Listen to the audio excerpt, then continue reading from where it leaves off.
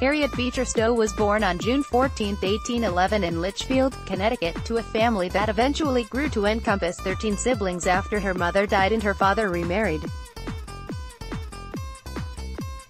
A New Englander through and through, later in life she wrote nostalgic novels extolling regional life. Stowe spent a formative period in the Midwest with her father Lyman Beecher. With him, she founded the Western Female Institute in Cincinnati, Ohio, in order to encourage Christian values in Western settlers. Stowe's was a family of Protestant reformers, educators and ministers mainly, and Stowe herself inhabited that role upon the publication of her abolitionist novel Uncle Tom's Cabin, or Life Among the Lowly. When the Fugitive Slave Act made slavery the law of the land, not just the South's peculiar institution, Stowe, like many Americans, was outraged. She channeled this outrage into the sentimental and overtly political story of Uncle Tom's Cabin. Published serially in an abolitionist journal and then in book form, the immediate bestseller did much to sway public opinion against slavery.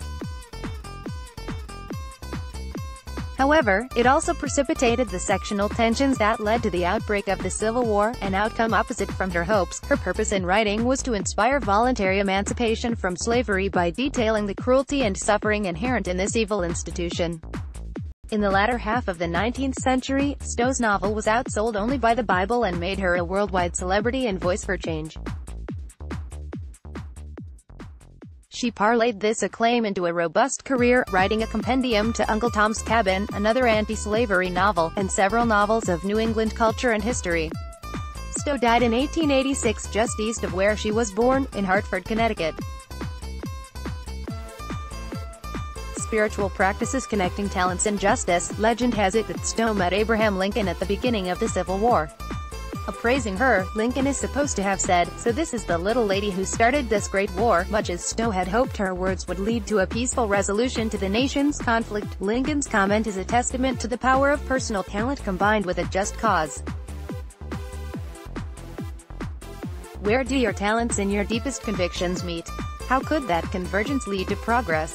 What would you like a powerful leader to say, appraising your effect on the nation? Moving forward through shared values, Stowe's narrative argument against slavery hinges on values cherished on both sides of the sectional conflict: domesticity and Christian virtues.